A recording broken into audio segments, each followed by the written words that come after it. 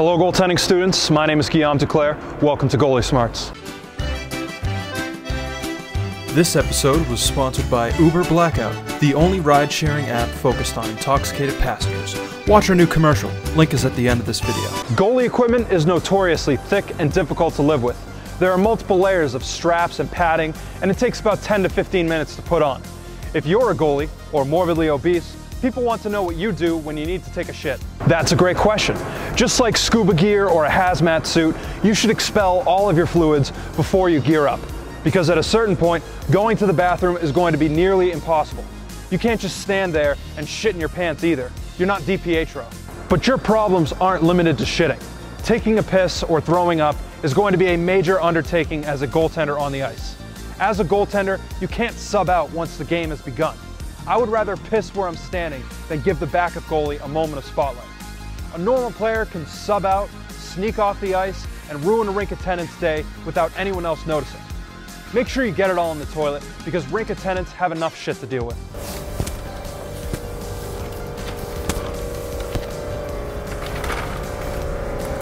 Oh, here, let me help you with that.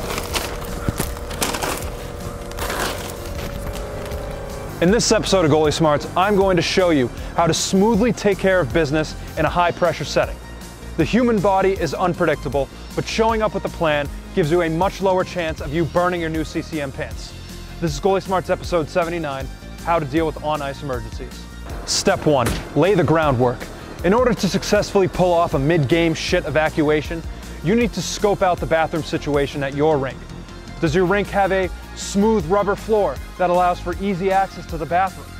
Or is it a treacherous tile floor where every square inch is death to your blades? If you're up against the tile floor, rearranging the piss pads in a hopscotch path to freedom might be a possible solution.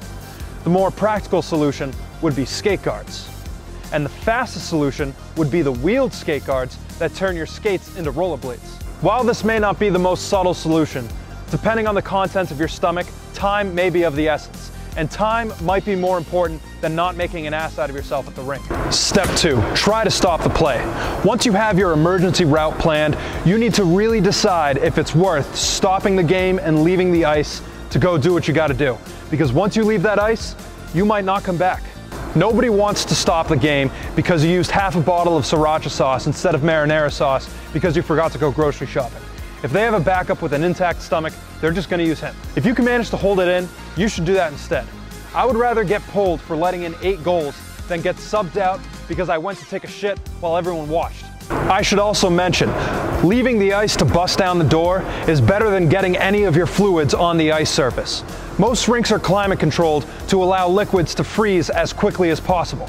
They don't discriminate against shit, piss, or your previous meal. If you're gonna go ahead and evacuate the scene, I would not do it while something important is going on. Flag down the ref and politely say to him, "I gotta go take a shit." He'll understand. Do not do it during a breakaway, or you will forever be known by your teammates as Piss Pat. Step 3, remove your equipment efficiently. Depending on why you're in the bathroom in full gear in the middle of a game, removing as little equipment as possible is going to be the key to a short visit. If you need to throw up, removing your gloves and mask will be enough. If you need to urinate, undoing your pants and pulling down all the layers at the same time will do the job. If you need to go number 2, or you're a girl that needs to urinate, you're finished. In order to get your pants down far enough, you're going to have to completely unstrap your pads, lay them flat on the disgusting floor, and then pull your goalie pants down around your ankles after that. This will dramatically add to how much time you spend in the bathroom, and also add to how ridiculous you look when someone walks in on you.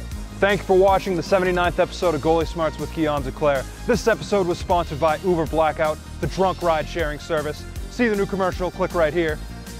This episode was suggested by Cringe Master. Thank you, Cringe Master. If you have an idea for the next episode, comment it below. Otherwise, I'm Guillaume Duclair, and I'm out. Bitches.